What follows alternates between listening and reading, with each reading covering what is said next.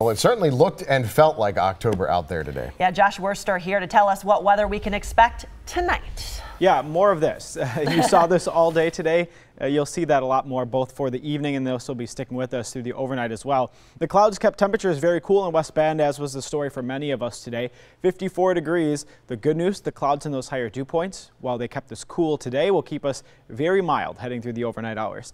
While it looks like it could rain at just about any minute, it won't. Radar is clear all across the southeast corner of the Badger State. However, you look at the satellite picture, there are plenty of clouds out there. We are thick in the clouds. We might get a little clearing here in Milwaukee as this little nose of some clear skies, or at least clearing skies, makes its way in. But I think it'll be short-lived as more clouds lift in from the south as we go throughout the overnight hours. 50s, that's the story for all of us. We're at 59 in Racine, 58 in Milwaukee and Kenosha, 54 in West Bend like you saw, and 56 in Sheboygan. Here's future forecast. It is a gray scene. We keep that little breeze off the lake for the rest of the evening, and that doesn't change all the way into tomorrow morning. I think what future forecast is picking up, we don't really have to see a lot of rain. Maybe a little pocket of drizzle here or there, but overall I think tomorrow going to be a dry day, still very gray, still very cloudy. Again, pockets of drizzle here or there, but not looking at any widespread rain for the day tomorrow. For tonight, still cloudy, a little breezy, 54 degrees, east winds off the lake, 10 to 15 miles per hour. 61 then for tomorrow, so